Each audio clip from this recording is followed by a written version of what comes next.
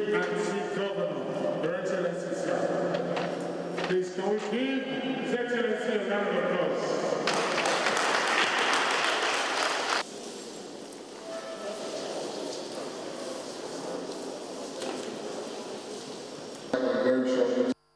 The opposition today understands the difficulties and the uphill task they face, and therefore are not confident enough that if we have a peaceful environment and go for an election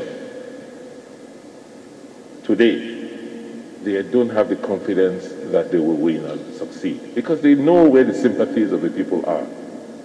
So their strategy, rather than trying to persuade and win over people, and unfortunately they don't have much records to do so, is to first wage a war of massive and very vicious propaganda.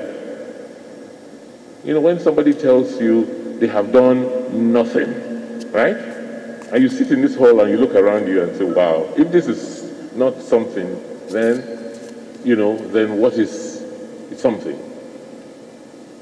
So their first plan is to, you know, to invest in vicious and vile propaganda. And their next is to put fear, intimidation, and scare people from coming out to exercise their franchise.